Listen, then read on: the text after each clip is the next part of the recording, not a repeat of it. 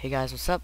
Sorry I haven't been making a lot of videos lately. I've been just really bored with, making videos, and it's a lot of prolonged process, and I'm like, shit, I could be playing games with it now. Anyways, so I got Far Cry 3 today. Major happy right now. Just finished installing, and then I come across this problem. So I was like, really? Okay. So, don't reinstall it, because it's obvious it's not the game problem, it's the Ubisoft game launcher problem.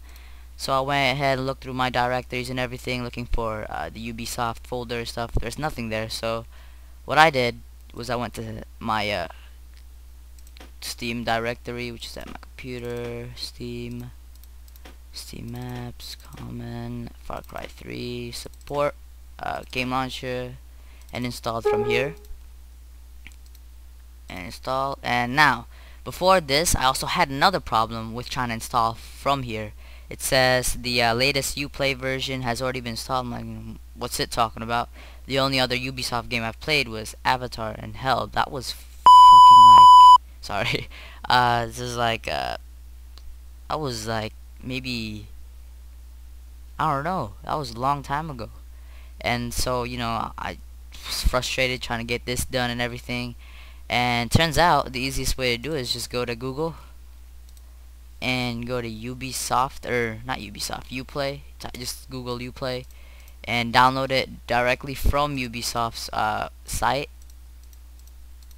and it should be up to date. So go here, download it, install it, and then you should be good to go.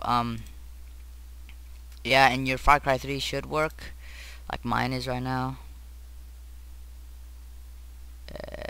Yep. So if you install it from the Steam directory, it should be updating.